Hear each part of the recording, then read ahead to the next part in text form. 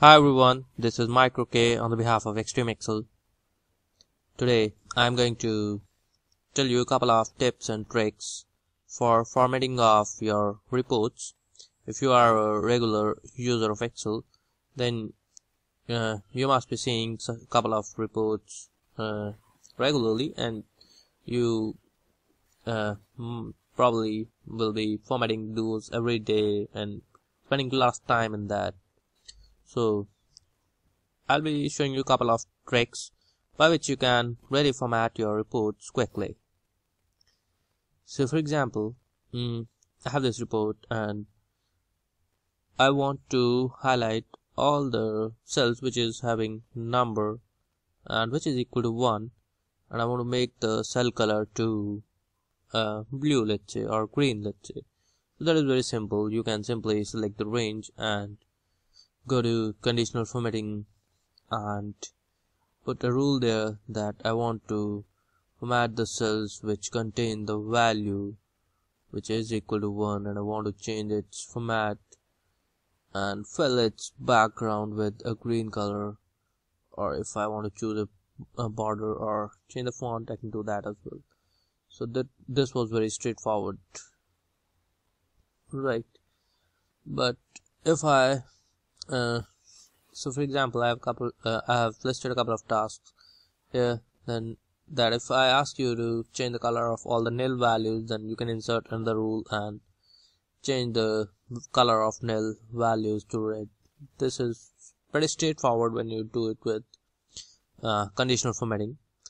But now suppose there comes a situation where you want to count all the cells which are having value is equal to 1.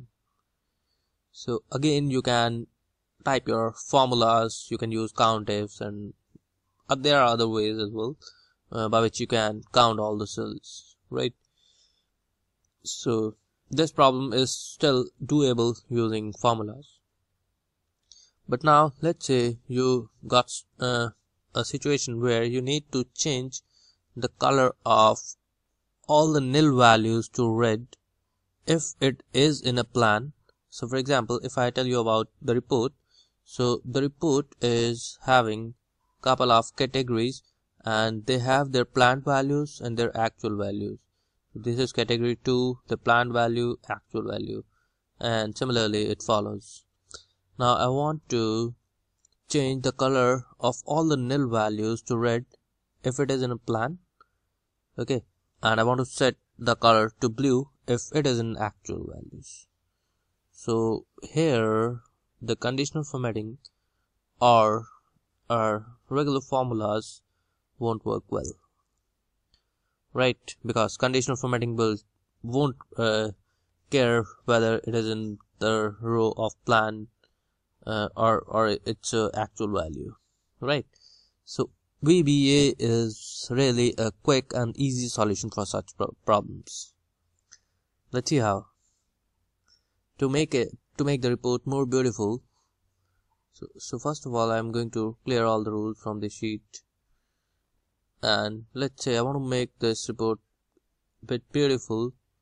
So I go to VBA editor and I will first of all change the color of entire rows to green, only their planned and actual values, and then followed by that I'll make the required changes which I have listed in the 4th point. First of all, I'm going to change the color of these cells to green. So this is very easy if we do it using VBA. Go to editor. Now you see that your data starts from 5th row because you only want to change the color of these rows, right? And you want to move till 46th row, right? So I'm moving row by row. So for I is equal to 5th row and move till 46th row. Then I will scan each column.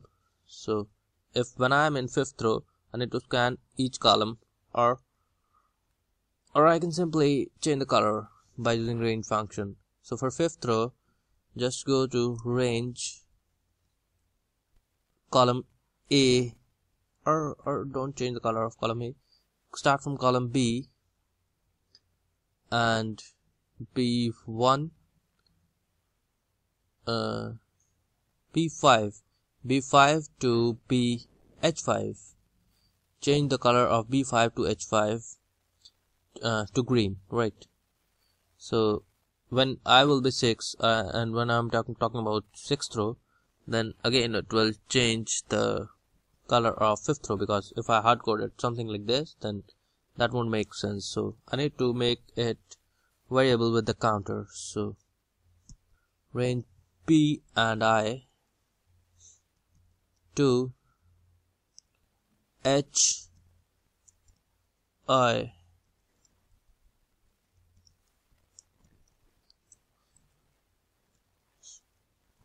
dot interior dot color index is equal to 55.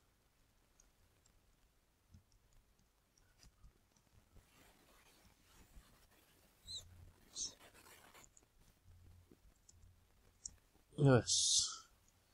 So to make it simple, if I only wanted to change the color of 5th row, then I would have written it like this: B5 till H5 dot, and then same thing, interior dot color index is equal to 55. Now you can compare these two. That I don't want to make it static, the number 5, which is the row number. I have controlled it with the counter, so I simply replaced this 5 with the counter I, and I concatenated this with and, right? Now I want to make sure that it only changes the color of the rows which have the value which have in first column plan or actual, right? Otherwise it should not do anything to that row, because if this is blank, or if this is some category, then don't make any change to that row, right? So I will put a condition here that if cells row index is I and column index is first column, because I want to check only about the first column, if cells I comma 1 dot value is equal to plan or if it is actual, then some syntax error. Okay, I missed this double quote. Only then change the color, otherwise skip it. Right, so if you run this, you'll see that it will change the color. Oh, I didn't put the right color index, so you can refer any color index website to see what is the color index or for green color. So let me quickly to hit and trial. Alright, let's make it yellow. Fine. So we have changed the color of all these cells to yellow, right? Now I want to do this thing. I want to change the color of all nil values to red if it is in plan, right? So I'll make another condition here, that first of all do this thing and then do one more thing. Now I'm on 5th row, right? And if I delete this program as of now, so that it do not create any confusion, I'm on 5th row, then scan each and every column of it. So to scan each and every column, I'll create another loop for columns. For C is equal to, I want to start from 2nd column and move till 3rd, 4th, 5th, 6th, 7th, 8th column to 8, right? So this will repeat my process for all the rows, and for every row it will check each and every column. So I'm scanning each cell of the sheet between these two rows and between these two columns.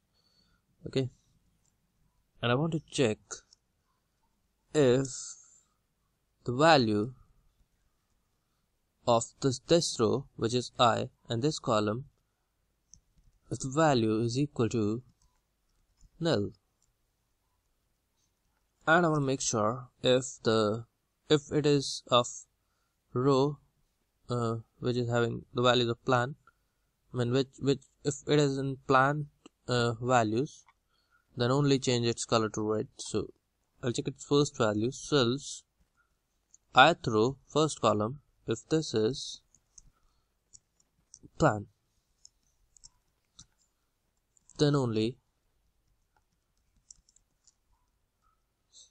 if this condition meets, then change the color to something, and if it is not, if it is an actual, then change color to something else. Okay, so I'm putting the condition that cells ith row, cth column dot interior dot color index, change it to, let's say, 4, and if it is not true, go to its else part, right, and check if, so I'm copying this condition,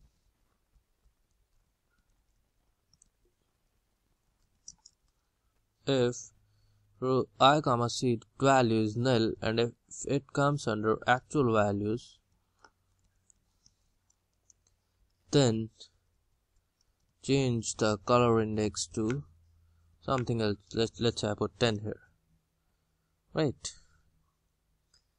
So this will do the thing, right? So all the planned values have light green, and all the actual values which are null have dark greens. Pretty straightforward, right? So similarly, I can put multiple rows and I can control them using VBA. Now if I need to do the same thing for thousands of rows, I just need to replace this number, right, and this will work. I can also make it dynamic by counting the number of records at the runtime when my program runs. So that is also doable.